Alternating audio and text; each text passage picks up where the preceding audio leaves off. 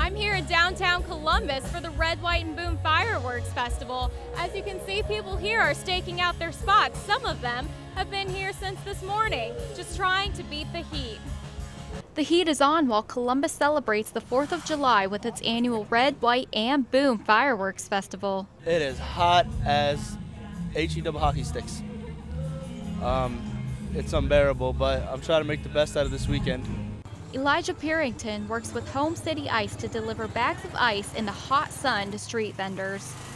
His day starts at 5 in the morning and he works the festival straight through the next morning. It's hot, it's a sunburn, it's a long day, every time. Purington isn't the only one out here working while also trying to beat the heat today. This team that's cooking, we feeling it, but we're out here to let the people enjoy it, so this is what we do. Along with street vendors, the people living around here have traveled downtown for the whole day to await the big fireworks show in this heat. My mom always brings these washcloths, and so we could go over here and water them down. We've learned there are some really creative ways to stay cool while waiting. Like that. In Columbus, Katie Forcade, ABC6 News. Stay cool, Columbus!